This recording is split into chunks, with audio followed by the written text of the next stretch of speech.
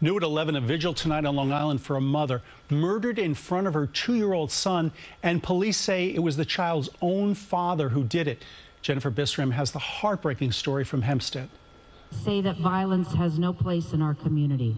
With candles in their hands and tears in their eyes, dozens gathered on Long Island Friday night to remember 29-year-old Brenda Alfaro, a mother murdered in front of her 2-year-old son inside her Hempstead home. He was full of life, a great mother. We need justice for this baby because he didn't deserve to lose his mom and to go what he went through. Police say 43-year-old Jose Fuentes Zabala, her son's father, who she was no longer in a relationship with, stabbed her more than 30 times last weekend, just one day after an order of protection expired.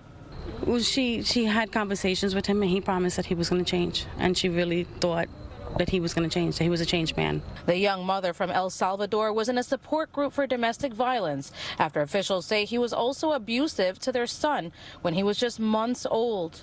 And officials say if you or anyone you know is experiencing any form of domestic violence, speak up.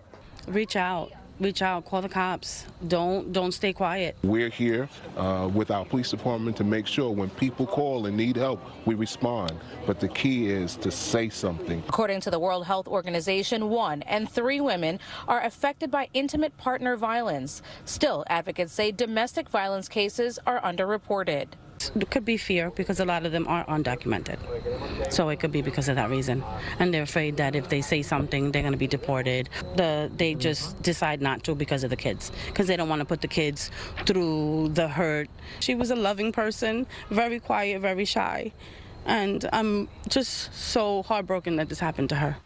On Long Island, Jennifer Bisram, CBS News, New York. Now, if you or someone you know are in a domestic violence situation, there are plenty of resources. For more information on how to get confidential support and other services, head to cbsnewyork.com.